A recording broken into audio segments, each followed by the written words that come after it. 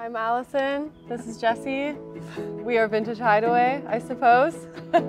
No suppose, we are Vintage Hideaway. We are Vintage Hideaway. So Vintage Hideaway is an Airstream accommodation experience where you stay in restored retro Airstreams from the 70s and you kind of unplug, disconnect to reconnect with the things that matter, nature, friends, good drinks, good company, and good music. We worked together at OSEG tea place. Started when the Red Box came back. Jessie and I worked together in ticketing. Technically I was her boss, and then she didn't like me. Yeah. I was too perky for her liking. Yeah.